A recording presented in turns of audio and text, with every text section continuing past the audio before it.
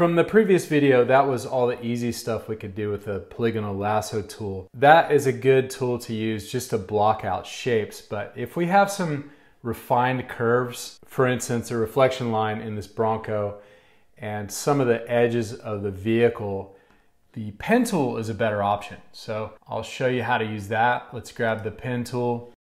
Let's also go to paths. You can go to window paths. And I'm just gonna start out here with the main side reflection. What I can do here is just start out a straight line, and then I wanna just kind of block out this area where I wanna add in some black. And we can draw a nice line around this tail light here and the top of the tail light. And if you hold down your Option key on a Mac, I think it may be the same on a PC, you can drag around your handles as you're drawing these paths. And there's a hinge here. I ultimately want to get rid of that, but let's just keep drawing where we want this reflection line to be. And anytime there's like a little cut line in a vehicle, like a door opening, it's always good to leave a little bit of a highlight. So that's what I'm doing here. And then we get down to the bumper here. I just want to continue that black part right there. And there's the bumper. And I'll just kind of block this area in. There's a tailpipe right there. And now I want to go around this wheel arch, this fender. So let's follow the cut line where there's a fender flare. And this is where the pen tool really comes in handy because you can just follow these curves really nicely. And I want to leave a little bit of a highlight around this wheel opening. So let's go down to the bottom of the vehicle here. And let's just drag this handle till we match that curve. And again, I can hold down the Option key and I can just drag this handle. And for the front fender flare, let's just get the bottom of the vehicle here. And I want to make a really nice curve where this is too. And again, we want to leave a little bit of a highlight around that wheel opening, and we can finish off the front here. The next thing we want to do is let's name this path. Let's just call it side, tap OK. And let's go into our layers, make a new layer.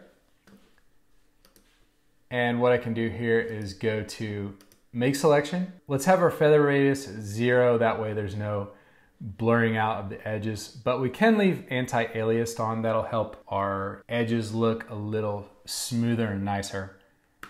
Tap OK. You'll see how there's a selection here. Let's go back into our layers and just go edit, fill that with black. Now there's a couple areas that I want to essentially erase out. Like I want to get rid of this hinge. I want to get rid of some of this black area right here, and maybe do some stuff to the bottom of the vehicle. So let's select inverse, and in this same layer, we're gonna use the hard round brush, and you can size your brush up with your bracket keys. And we just wanna paint white. Again, we've selected inverse, so we have the outside of this main selection selected now. And we can just go in there and paint out these areas that we don't wanna see. And the bottom of the vehicle here, I wanna just paint white so you see a tire and the bottom of the vehicle real clean like that. The only other thing is, if I turn that off, there's also a hinge that I'm missing, these two door hinges that are, you can't see them now because I've filled that all in with black. A couple things you can do here is we could go in, let's turn this fill that we just made, let's turn the opacity of that layer down just a little bit.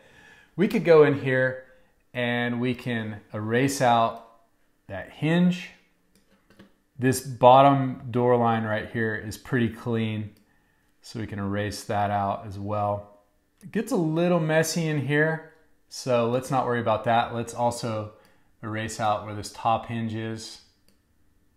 And if I turn that opacity back all the way, it's starting to look a little better. So if I turn back on the opacity of the main photograph, you'll see that we're missing the hood line here. We're missing a little bit of the roof line and the back left corner of the vehicle. But you'll remember that we have a path for that. Turn off the opacity just so you can see it a little better. And what we can do is let's just use our path selection tool. That's the black arrow tool. And we can go and just select that outline path, and let's go into our layers and make a new layer, and let's get our brush tool and let's turn the size down to, I'm guessing about 9 pixels will look good.